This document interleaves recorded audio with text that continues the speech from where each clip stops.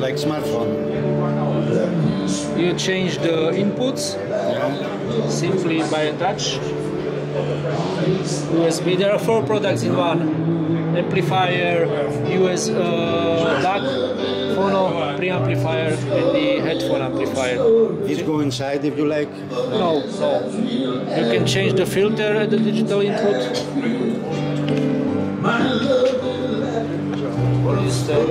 This is OLED screen. No, LCD. Touch now. Yeah.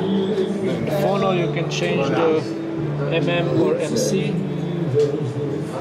Nice interface. Thank you. And it has also Phono Yeah. Vitus A3 has a headphone amplifier, on-off button. No, this is for on-off for the headphone. Display here to control the UI. Indications here. It's a hybrid. What is this inside? It's a hybrid. Inside, it's a very special connection. It's a Class A in parallel Class AB. It's a fully discrete solution. Price range? 6,000 shelf price, including VAT.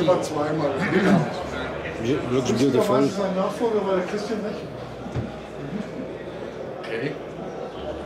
Canor Vitus A3, all-in-one product. Headphone amplifier, phono stage, DAC inside included, Bluetooth.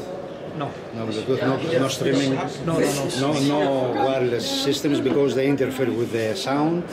Pure solution, analog pure audio solution. With a DAC included. The DAC is based on what chipset? Sabre DAC. Touch screen in front. You have the remote control with you. There is a remote control for this? Yes, of course. Which is small. But it's better to come here and play with this like this. Thanks for watching, guys.